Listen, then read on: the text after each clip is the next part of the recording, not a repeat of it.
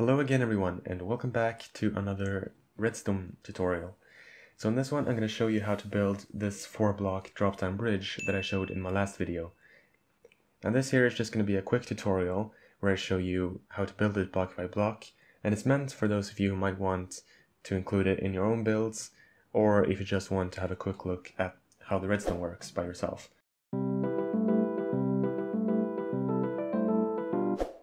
Let's say this is the block where you want your bridge to start.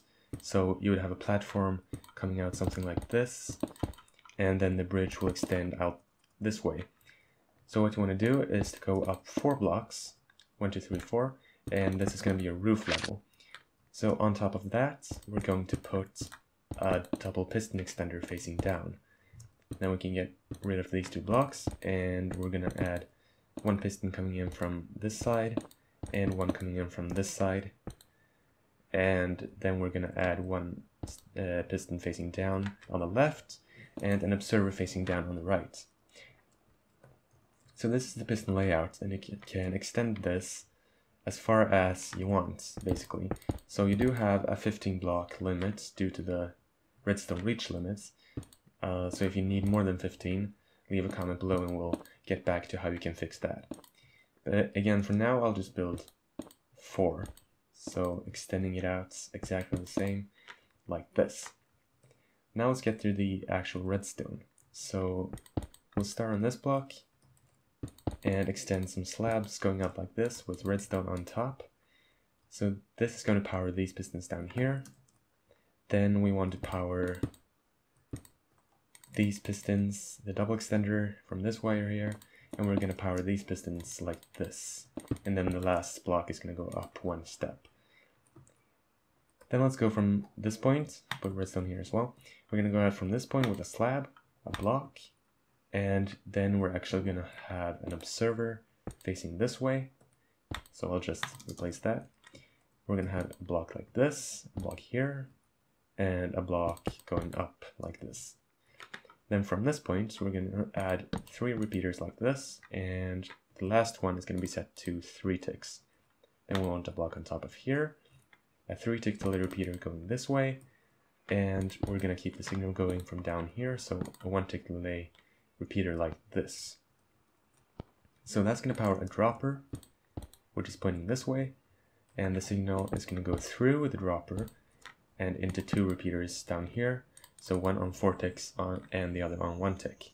We're just going to power a sticky piston facing this way with an observer facing up. So that's basically the first layer of the redstone. Then we're going to add a hopper facing this dropper here. And inside the hopper, we're going to put 5 unstackable items. So I like to use wooden shovels just because they're the cheapest unstackable items you can make, and those are going to flow into the dropper. Then we're going to take a comparator output from the hopper going into a block.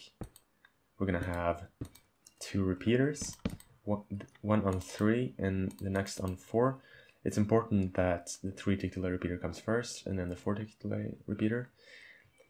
And we're going to take observer outputs from both the comparator and this first repeater here, like this. And we can put redstone on top of both of these observers.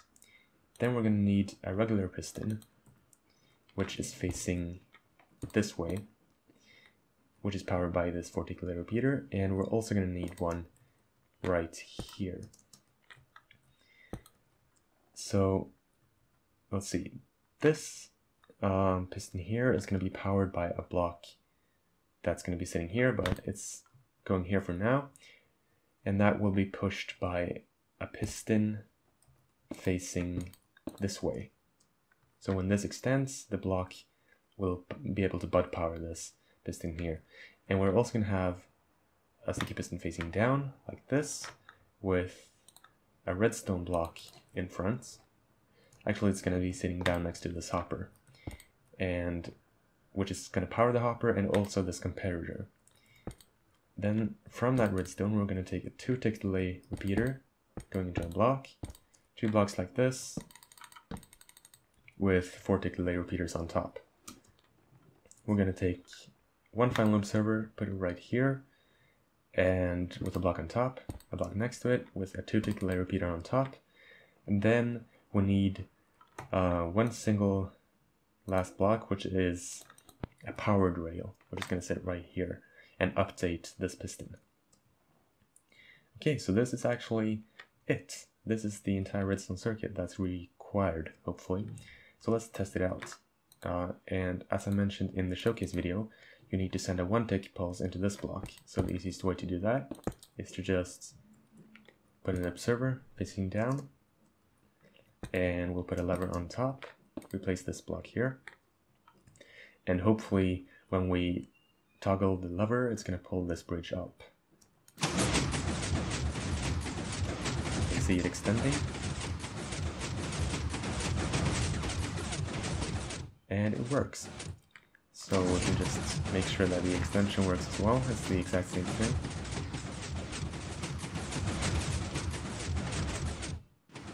Yeah, and that's really it for this video.